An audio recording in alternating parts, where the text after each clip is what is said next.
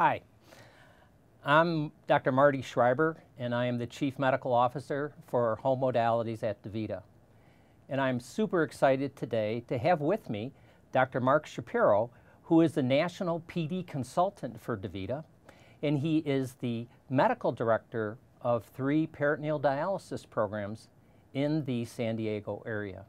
Mark, it's a pleasure to have you here to meet me today to really talk about several different issues as it relates to peritoneal dialysis. Thanks, Marty. It's a pleasure to be here. You know, Dr. Shapiro, you have always been a champion for peritoneal dialysis in the United States and have been a very significant medical consultant for DaVita regarding peritoneal dialysis since you joined and started working with DaVita back in, I think it was 2004, a long time. Why did you make peritoneal such a focus in your practice? If you could share with the audience today how you thought about it, why you did it, to me that would be very helpful. Yeah, Marty, you know, I would say that peritoneal dialysis isn't necessarily a bigger focus for me than hemodialysis. The truth is I still have a majority of my patients on hemodialysis, but I would say that PD is an equal focus. You know, I think most nephrologists make PD a very small focus of their professional energy. But you know, if you believe that 1/3 of your patients ought to be on peritoneal dialysis, then I think you need to focus at least 30% of your time on peritoneal dialysis. A number of people have really targeted a percent of about 30% of new patients should be on peritoneal dialysis. And you've also cited that target. This is almost 3 times the national average of what we currently see going on in the United States from nephrology practices. And is it realistic to think that we can move the mindset of nephrology practices today to embrace that kind of target going forward? Right.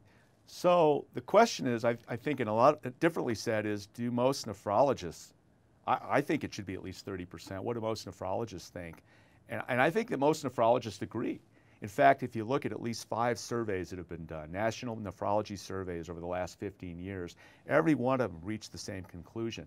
Nephrologists believe that 25 to 35% of patients ought to be on peritoneal dialysis. But of course, we know that they don't achieve those kinds of numbers. So I don't think the question is whether they believe in it. The question is, can they accomplish it? And obviously, there's really a large disconnect between what nephrologists believe and how we collectively actually perform. You know, I've heard you say that 30% of patients should be on peritoneal dialysis, rather than a number of people that have said could be.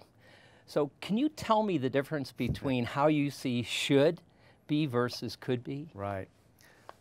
So most patients could be on peritoneal dialysis, and I think a lot of us quote 80%. Why 80%? Well, if you go back and look at Hong Kong, in 2006, they actually had 81% of their population, dialysis population, on peritoneal dialysis. And so the question of what percentage could be on PD, I think we know what that number is. It's probably between 70 and 80%. The question of what percentage should be is a little bit different. I think that of that 80%, I would say that half of that population would actually be clinically better off if they were started on PD. You know, it's interesting, you saying that half of them, you know, would be better off where they'd have started on PD. Why do you think that? Right. Well, you know, I think it's worth talking about the clinical benefits, right? I'm going to just kind of enumerate, I think, what I consider to be the clinical benefits, right? I think most nephrologists agree, the literature supports the notion that residual renal function really matters, right? We can go all the way back to the Canusis study in 2001, when looked at closely, what we determined that residual renal function was a better predictor of survival than almost any other metric, including adequacy of dialysis, right? You can then go to other studies, for instance, the Netherlands adequacy of dialysis study in 2011 found that both on PD and on hemodialysis, residual renal function made an enormous difference contributing to survival. I think that we all agree that that's true, right? Well, there's good evidence to support the fact that peritoneal dialysis preserves residual renal function better than hemodialysis. And we know from the USRDS data that 90% of patients when they start dialysis have meaningful residual renal function. So I think it's a really important strategy to come up with ways of preserving residual renal function, especially in new patients who start dialysis, right? It's funny, Joanne Bargman's group out of Toronto published a study, I think 2 years ago, which actually suggested that residual renal function increases after peritoneal dialysis is started, which we could talk about that for hours, couldn't we? We've seen that in our practice, so we see frequently residual renal function improve after PD is started. We almost never see that in hemodialysis. So I think that that's one metric that really matters a lot to me. A second thing would be the concept of a person who starts dialysis may require renal replacement therapy for the next 30 or 40 years in some cases. I think the notion of preserving vascular access is really important. And so patients who start on PD may be able to go 10 or 15 years sometimes, assuming they don't get a transplant, before they ever need to start using the blood vessels in their arms. So I think that that's another really important measurement, another important thing that really helps. A third advantage, I think, of starting patients on peritoneal dialysis, in some cases at least, is the concept of avoiding a central venous catheter. In our practice, we discovered recently 9 out of 20 of our last PD starts were urgent start PD, meaning they crashed into the hospital and had to start dialysis immediately. By putting them on peritoneal dialysis immediately, we're able to avoid the central venous catheter. I think central venous catheters are really dangerous, you know. There are databases, for instance, there's a large Canadian database that looked at mortality after starting dialysis. They found a 60% increased mortality rate in patients who start with a central venous catheter versus a PD catheter or fistula. So that whole strategy of PD versus hemo matters. And you know, there's data now from China and Taiwan suggesting that urgent start PD may be safer than urgent start hemodialysis. So another strategy. Another thing just to mention is the economic stuff, right? We live in a world where people are starting to pay attention to the money that gets spent. We know that peritoneal dialysis on an annual basis costs between $10,000 and $20,000 a year less than hemodialysis does to society. But I think even more importantly to a patient, if you start dialysis without Medicare, if you're under the age of 65, by starting patients on PD, they get Medicare right away, instead of having to wait 90 days if they start on hemodialysis. And you can imagine what the cost, the financial implications are to a patient.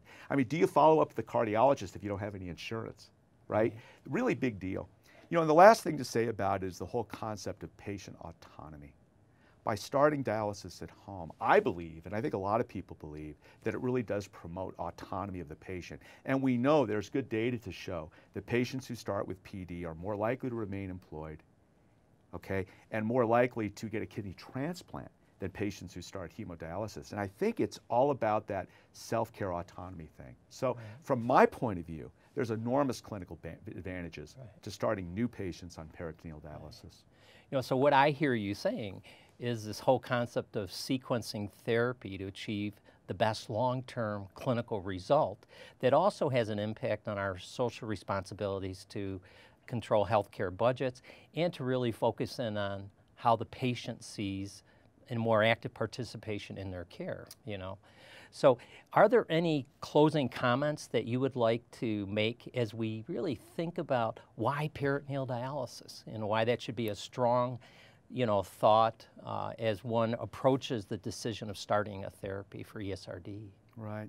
So I believe in the concept every nephrologist ought to approach every patient as an individual, okay? But if you as a nephrologist believe that 25% or 30% of your patients rightfully should be on PD, then I think you have an obligation to make that so. The notion that someone would say that it should be 30, but they're only at 10%, I think requires some soul searching. I think nephrologists need to look at the way they practice, look at the way they take care of their population of patients. If they're not achieving the goals that they set for themselves, they've got to go back and look at what they're doing and fix the problems. We could talk about the obstacles, but there's only one person who can really fix a lot of those obstacles, and that's the nephrologist taking care of the patient. Yes. I really want to thank Mark for sharing his thoughts today of why peritoneal dialysis.